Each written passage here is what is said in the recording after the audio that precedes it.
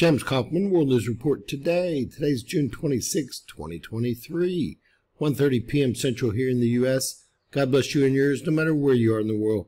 Please subscribe, give us a thumbs up, ring that bell for critical future updates. Ladies and gentlemen, we've just had a large Earth-facing solar flare. NASA's calling it M1.6. And we can see here it's also an M1.61 here on NOAA's X-ray flux satellite. Definitely Earth-facing. I'm going to show y'all something strange about this M flare in just a few seconds. Over to GOES Ultraviolet Imager 195 angstroms. This is a bit freakish, but out of sunspot AR3340 up here, we can see what looks like right there the actual M flare. Now, up and above that, we have a new name sunspot 3351 right here that also flares at the exact same time.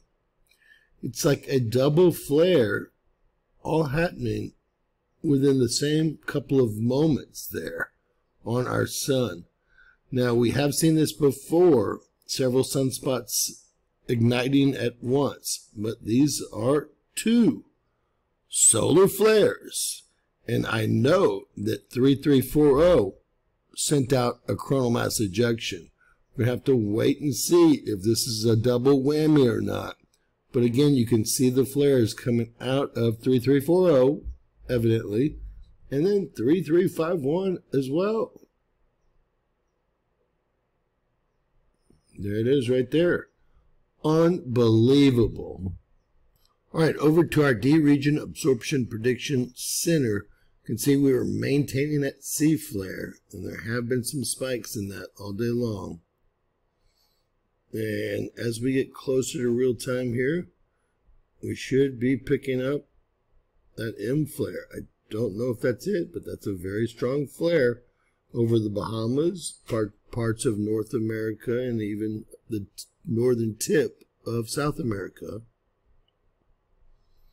And that most definitely was the flare. Now, it looks like one flare, but we did see two. One out of sunspot AR3340, the other out of the newly named sunspot AR3351. All right, taking a look at our sun. 3340 is here. It is beta gamma. It is the only complex sunspot on our star. We had a 40% chance of M flares, a 10% chance of X flares, which is pretty good today. And that was all based on 3340.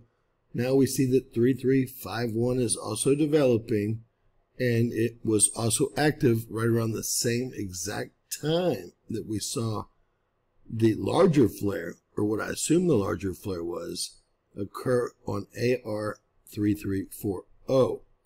Now, I assume that we have an inbound coronal mass ejection, or CME, with that. Definitely an Earth-facing sunspot, no matter which one you pick. And we can expect geomagnetic storms or disturbances here within 48 to 72 hours maximum. With that said, guys, let's take a last look at that. There she blows. The M1.61 according to NOAA, and the M1.6 according to NASA. God bless you and yours. Share and subscribe. Always remember, anything's possible. Bizarro world.